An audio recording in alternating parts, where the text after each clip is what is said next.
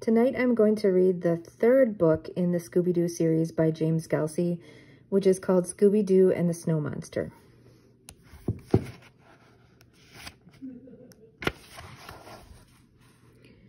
Chapter 1. Hey Scooby, you're fogging up the windshield, Fred said. It's hard enough to see with all this snow. The Mystery Machine was heading up the only road on Big Pine Mountain. Scooby was sitting on the front seat, wedged between Velma and Daphne. Velma wiped the windshield with her hand and peered through the opening. It looks like it's been snowing for quite a while. Daphne smiled. We sure picked a good weekend to go skiing. I bet the trails will be great, Fred added. Suddenly, Fred saw something on the road and slammed on the brakes. Right in front of the van was a big, hairy creature. It raised its arms and roared at the gang. Then the creature turned and ran into the woods. Is everyone okay? Fred asked. Zoinks, what was that? Shaggy asked from the back seat. I'm not sure, Fred answered. It looked like a person, Daphne said. Or a bear, Velma said. Or like maybe a hungry skier looking for a snack shop, Shaggy offered. Well, whatever it was, it's gone now, Fred said. I say we get moving to the lodge. Good idea, Fred, Daphne said. I don't like the idea of getting stuck in this snowstorm. Velma, how much farther? Fred asked. Velma was being scrunched by Scooby Doo. She didn't even have enough room to unfold the road map. You know, Scooby, Velma said, this seat wasn't meant for 3 people and a Scooby-sized dog.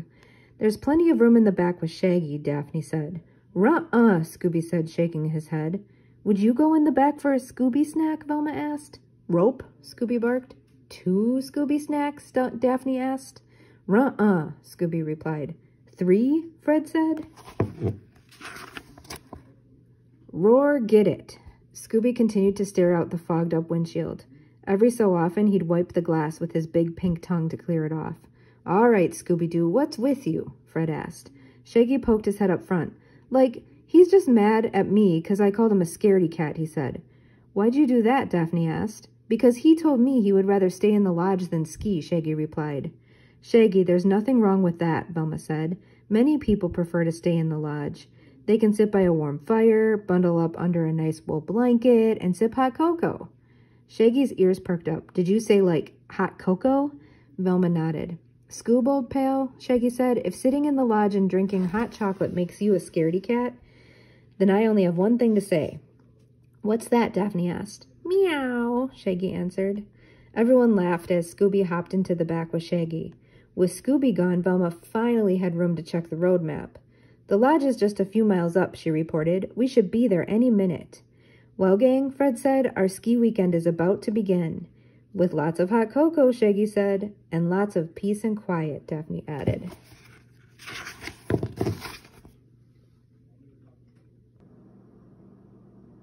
Chapter 2. It was still snowing as the Mystery Machine pulled up in front of Big Pine Lodge. The gang piled out and headed in through the front door. Inside the lodge, there was a huge fireplace with a few sofas and large chairs around it. There was a ladder in front of the fireplace. A giant moose head sat at the top. Scooby looked up at the moose head. Rikes, he barked, jumping behind Shaggy. Easy, pal, Shaggy said. That's just an old stuffed moose head. There's nothing to be afraid of. It's not alive. Suddenly, the moose spoke. Welcome to Big Pine Lodge, it said. Zoinks, Shaggy exclaimed, jumping behind Fred. It's alive! An old man appeared from behind the moose head on the ladder. He picked up the moose head and hung it over the fireplace. Then he climbed down the ladder. Just having a little fun, he said. Welcome to Big Pine Lodge. I'm Terrence Squall. Daphne held out her hand. Hello, Mr. Squall, she said. I'm Daphne Blake. We spoke last week. Of course, Daphne, Terrence said. My, you're almost as pretty as my granddaughter. But don't tell her I said that. Said what? Came a voice from behind Terrence. Oh, nothing, Terrence said, blushing. I'm Cindy Squall, the young woman said. I'm Terrence's granddaughter. Welcome.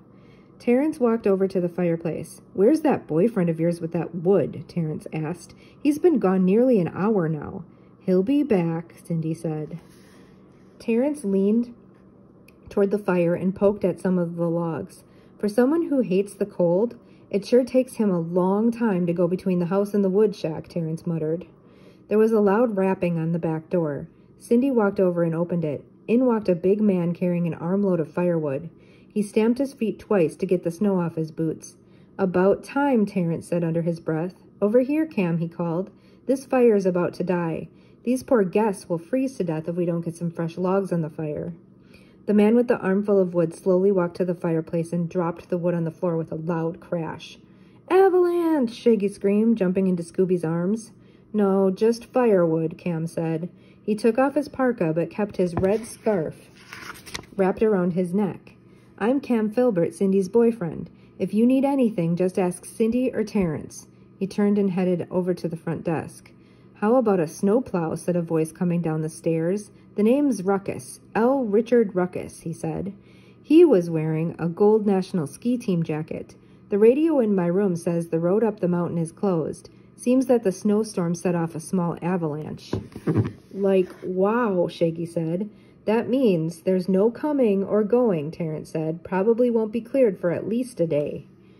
Cam frowned. If we lived down south, he said, we could be outside right now playing tennis in shorts and t-shirts. Cindy reached up and gave Cam's scarf a playful tug.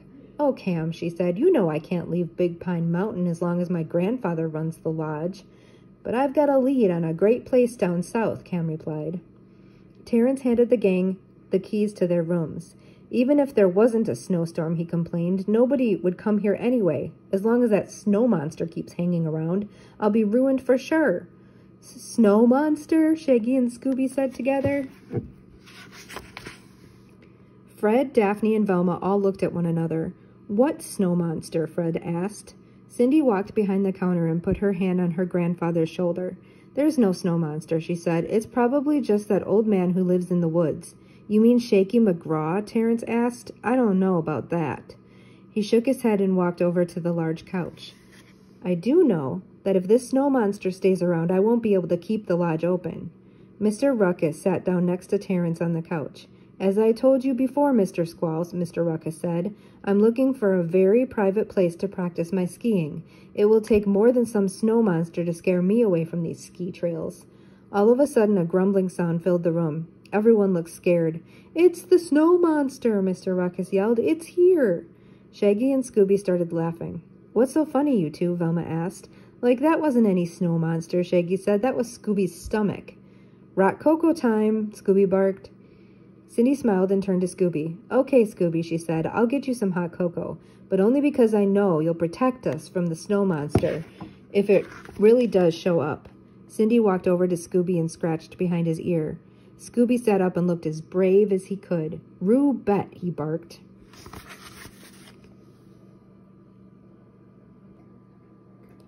Chapter 3. The guests of Big Pine Lodge sat inside and waited for the blizzard to stop. The snow was piling up and the sky was very gray.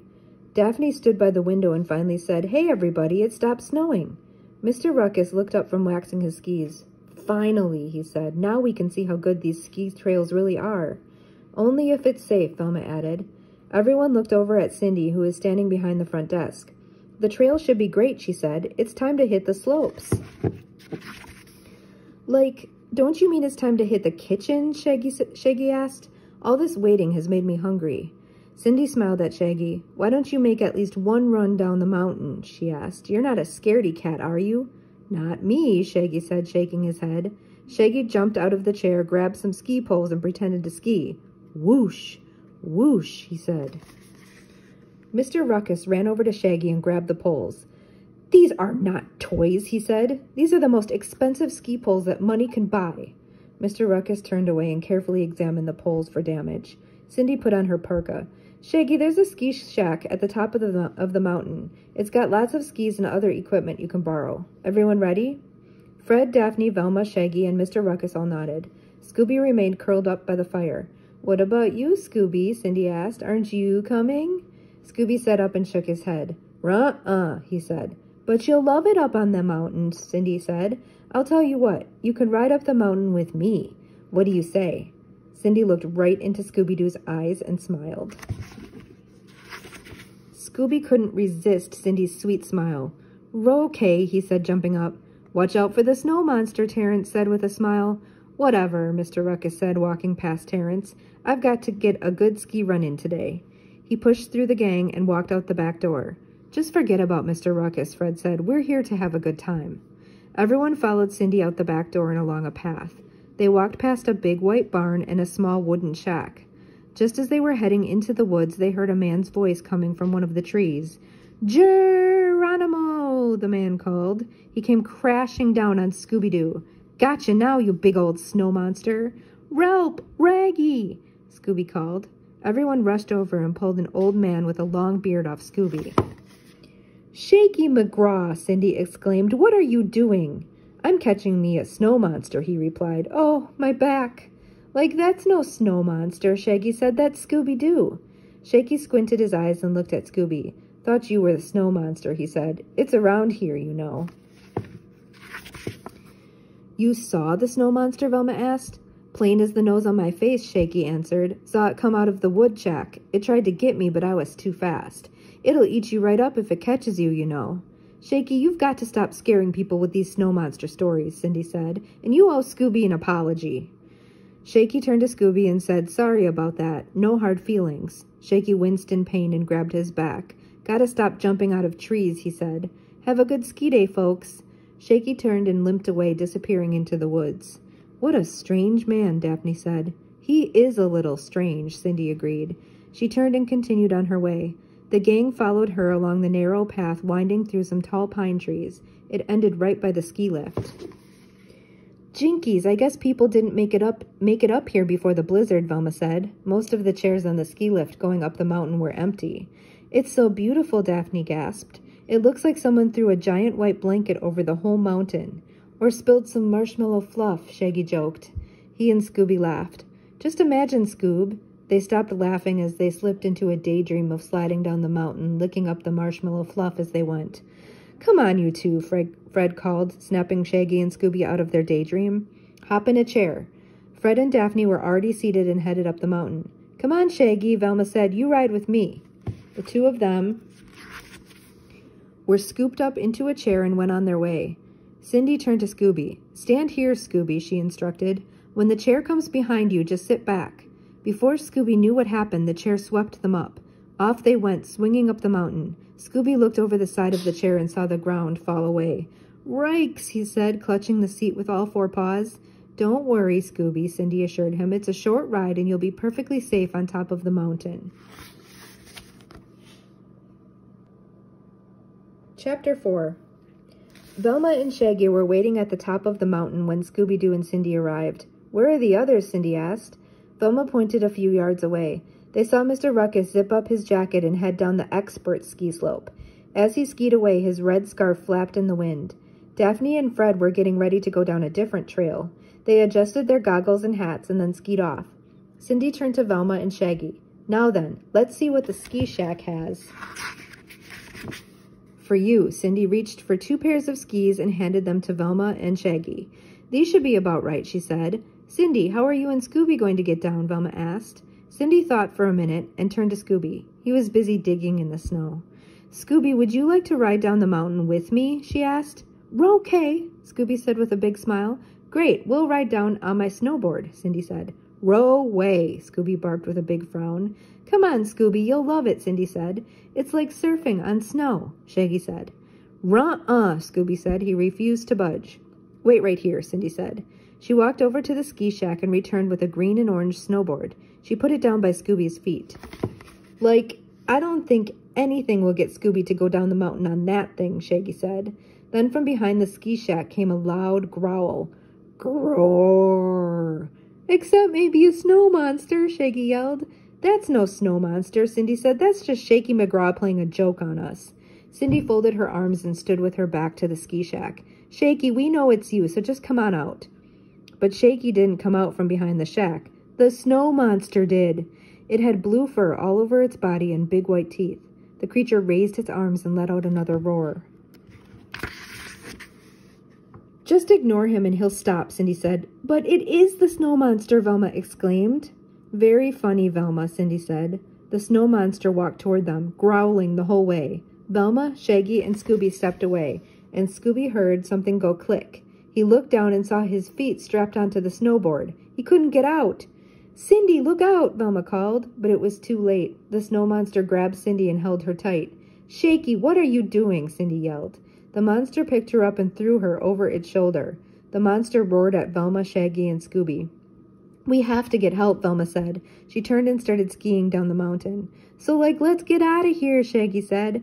"Raggy," Scooby called. "I hate to do this, buddy," Shaggy said, "but you'll thank me later when you haven't been eaten by the snow monster." Shaggy gave Scooby a slight push and then started down the slope himself. Scooby was snowboarding down the mountain and he was out of control. Chapter 5.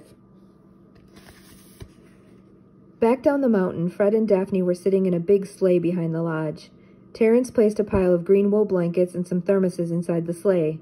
"You're going to love this sleigh ride," Terrence said. "You keep an eye out for Cindy and your friends. I'm going to the barn to get the horses."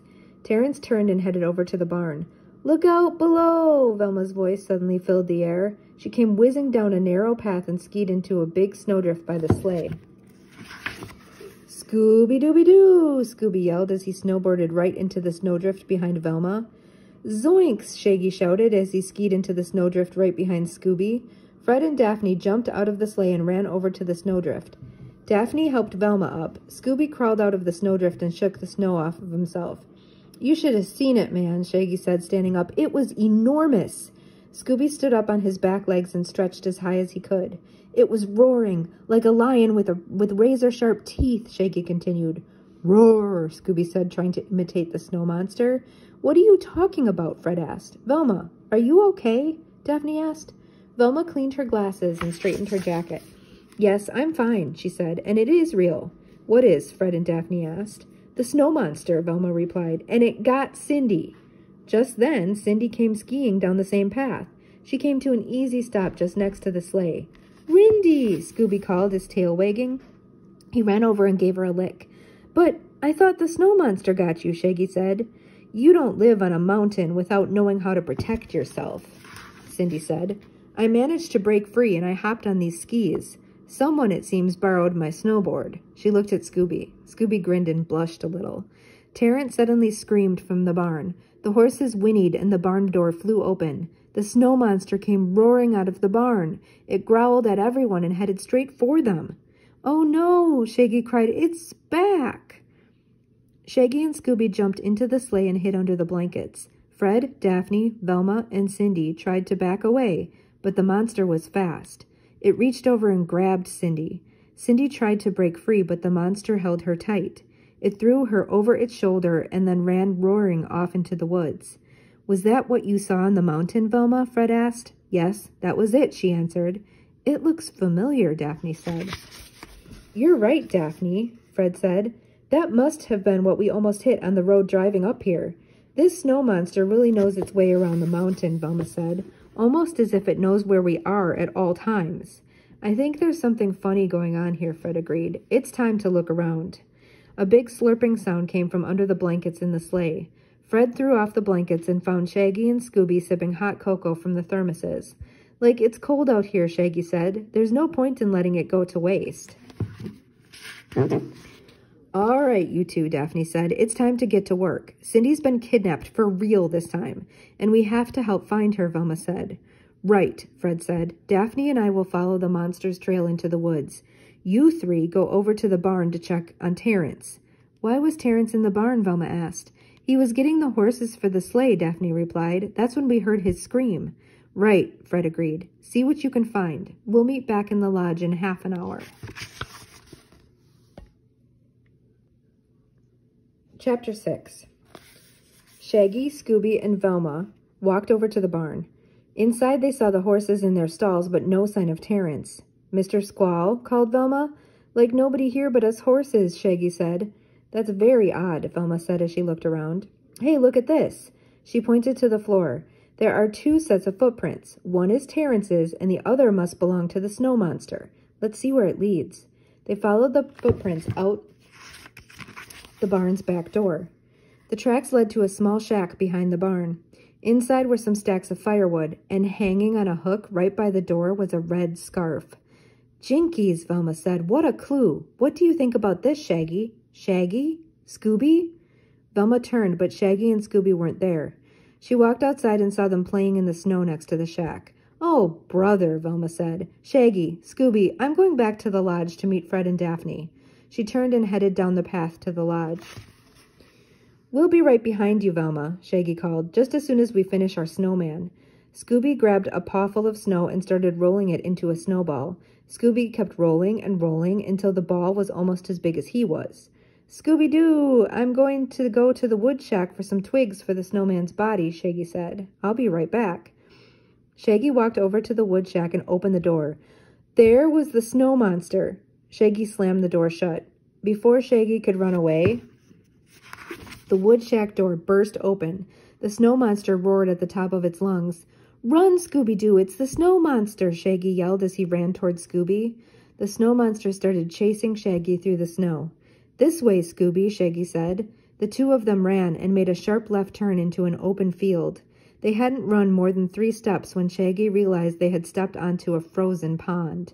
"Whoa!" they called, sliding and spinning across the ice.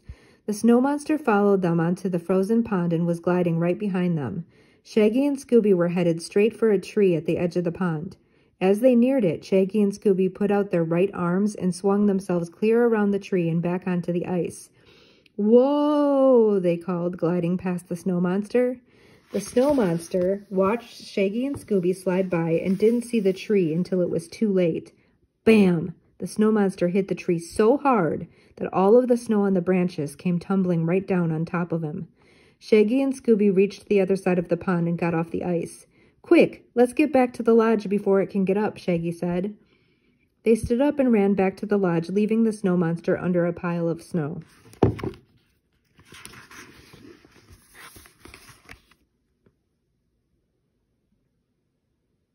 Chapter 7. Shaggy and Scooby ran down the path, around the lodge, and in through the front door. Once inside, they closed the door behind them. "Quick, Scooby, give me a paw," Shaggy said. They reached over and dragged a big coat rack in front of the door. "Hey, what are you two doing?" Daphne asked. She was standing by the front desk with Velma and Fred. "Like, just blocking the door so no snow monsters can get in," Shaggy replied. "I don't think you have to worry about any snow monster," Fred said. "Why not?" Shaggy asked. "Because of some clues that we found," Velma said. "Daphne and I found this caught on a branch in the woods," Fred said. He held out a piece of red cloth. One side of it had a row of fringe. "Looks like a piece of a red blanket," Shaggy said. "Or a piece of a red scarf," Velma said. "Like the one in the shack?" Shaggy exclaimed. "Or the one Mr. Ruckus was wearing," Fred added. "Or the one that Cam wears all the time," Daphne said. Velma turned and walked over to the back door. "Come check this out," she called. The gang walked over and saw a small pile of snow and ice inside the back door. A couple of huge wet footprints headed toward the desk. "This pile of melted snow tells me that someone recently came in the back door with snow on his feet," Velma said. "But where do the footprints lead?" Daphne asked. "They could lead anywhere," Velma said. "Rap, rap, rap." Everyone jumped at the rapping that came from the back door. Fred opened the door and Mr. Ruckus limped into the room. His ski jacket was torn in 2 places and he had a scratch on his hand. He used a piece of a branch as a cane. As he closed the door, Cam squeezed in behind him. He was carrying an armload of firewood. He stamped his feet twice before continuing over to the fireplace. "I tried the front door, but it was locked," Mr. Ruckus said. "What happened to you, Mr. Ruckus?" Daphne asked. "Nothing, really," Mr. Ruckus replied. He started for the stairs. "The guy took a tumble on the expert slope," Cam said, putting the firewood down. Mr. Ruckus glared at Cam. "I did not take a tumble. I was all alone on the slope when someone, or something, ran right across the trail in front of me. Some reckless hot dogger dressed all in blue. He startled me. I lost my balance and hit a rock. I think I twisted my ankle, but I did not take a tumble." "Whatever you say, guy," Cam said. He took off his jacket and went into the office behind the front desk. "If you don't mind," Mr. Ruckus said, slowly limping upstairs, "I'm going up to my room to rest." Once Mr. Ruckus disappeared upstairs, Fred turned to the gang. "Did anybody else notice that?" he asked. "Yeah," Shaggy said. He had a twig stuck in his hair." "Not that," Fred said. "Neither Mr. Ruckus nor Cam were wearing their red scarves," Daphne said. "I have a hunch that this snow monster is a little hot under the collar," Velma said. "And there's only one way to find out," Fred said. "Gang, it's time to set a trap." Chapter 8. Here's the plan, Fred began. We'll set the trap out back by the barn. We've had 2 sightings of the monster there already. Fred's right, Velma agreed. There must be something there that the monster wants to keep people away from. Shaggy and Scooby, Fred continued, you 2 have the easy part. Like I've heard that before, Scooby, Shaggy said. All you have to do is play in the snow, Fred began to explain. That's it? Scooby asked with surprise. Okay. Until the snow monster shows up, Fred finished. Roar, get it. Scooby sat down and crossed his paws. Count me out too, Shaggy said. I'm not going to sit around in the snow just for some snow monster to come and eat me up. Come on, you 2, Daphne said. We need your help to catch the monster. Row away, Scooby said. And rescue Cindy, Fred added. Scooby's ears twitched at the sound of Cindy's name. Scooby remembered how nice she was to him before. Will you do it for a Scooby snack? Velma asked. Rubette, Scooby said. Velma tossed Scooby a snack and he gobbled it down. Yum, he said, patting his belly. So, what's going to happen while Scooby and I are playing? Shaggy asked. Velma, Daphne, and I will be hiding in the sleigh, Fred answered. When the monster appears, we'll throw a sleigh blanket on him. The gang went outside. Fred, Daphne, and Velma climbed into the sleigh and hid. Shaggy and Scooby started building another snowman. Shaggy rolled a big ball of snow for the body. Scooby rolled a ball of snow for the head and started shaping it. Hey, Shaggy said, that doesn't look like a snowman. What is it? Row dog, Scooby barked happily. Then everyone heard the sound of someone running through the woods behind them. It's the snow monster, Shaggy called. Get ready, Freddy. Before they knew what was happening, someone ran out of the woods right at Shaggy and Scooby. Now, Fred yelled from the sleigh. Fred, Daphne, and Velma stood up holding a blanket. Fred took it in his hands and jumped from the sleigh, tackling the running creature under the sleigh blanket. Help! Yelled a voice from under the blanket. Terrence suddenly burst out from the woods. Where'd you go, Shaky McGraw? He called, and where's my granddaughter? Just as Daphne and Velma were getting out of the sleigh, they heard a voice from above. It was Mr. Ruckus leaning out of his window. Do you people mind? He called down. How do you expect me to get any rest with all this shouting outside and some woman yelling inside here? A woman yelling inside? Terrence asked. It must be Cindy. He got up and headed for the lodge. Velma and Daphne followed. Help! Help! The voice cried from under the blanket. Fred unwrapped the blanket. It's Shaky McGraw, Shaggy exclaimed. If he's not the snow monster, Fred said, then it must still be out there. But where? Relp! Yelled Scooby. The snow monster appeared from the bushes, and it was holding Scooby's tail. Scooby, trying to run away, kicked snow up into the monster's face. The monster let go, and Scooby took off up the path. The snow monster cleaned off its face and ran after Scooby Doo.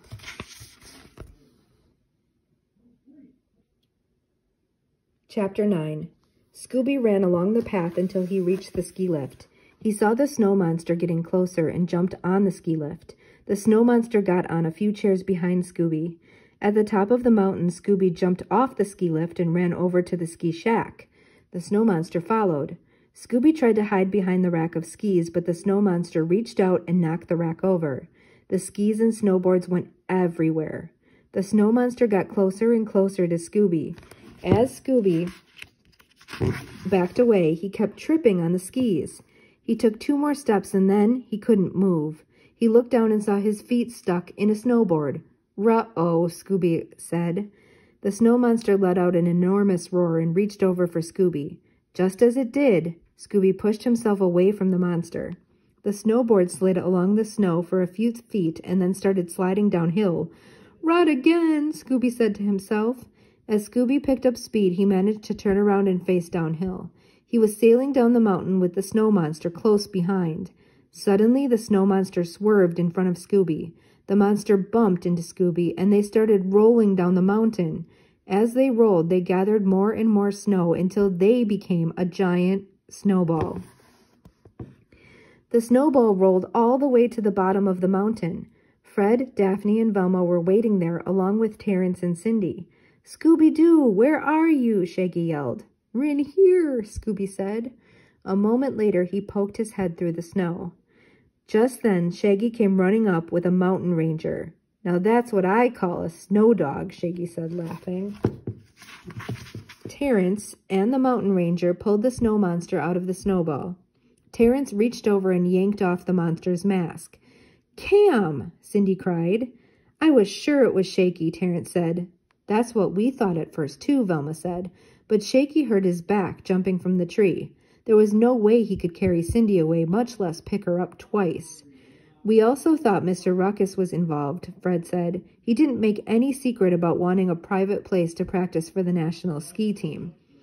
"But once we saw him with his twisted ankle," Daphne continued, "we realized that he couldn't have been everywhere the snow monster was in such a short amount of time. We first suspected Cam because of the red scarf we found in the wood shack," Velma said. "But what really tipped us off was when Cam told us how Mr. Ruckus hurt himself before Mr. Ruckus did," Fred said. "The only way he could have known that Mr. Ruckus fell on the slope was if he was there," Velma added. "And according to Mr. Ruckus," Daphne said, "there was no one around except for him and the snow monster." Cindy looked at Cam. "How could you do this?" Cam looked down at the ground. "All I wanted to do was scare Terrence enough so that he'd sell this place. And you'd come with me down south where we could be married. I was only doing this for us." "No, you were only doing this for you," Cindy said. "There is no us anymore." The mountain ranger took Cam by the arm and walked away. Terrence turned to Shaky. "I guess I owe you an apology," he said, extending his hand. Shaky looked at Terrence's hand and then shook it. "It's okay," Shaky said. "It's the most anyone's cared about me in years. Say, you wouldn't happen to have any hot cocoa, would ya?" Terrence smiled. "Sure. What do you say, Cindy?" "Cindy?" Cindy was gone. And for that matter, so was Scooby Doo. "Over here," Cindy called. Everyone turned and saw Scooby and Cindy sitting in the sleigh. "There's plenty of hot cocoa for everyone," she said. "But the first batch goes to the bravest dog around for capturing the snow monster." Cindy gave Scooby a kiss on the cheek. "Scooby-Dooby-Doo!" Scooby cheered. And that's the end of number 3. So this is the 3rd book in the Scooby Doo series by James Gelsey, Scooby Doo and the Snow Monster. Thanks for reading with me. Good night.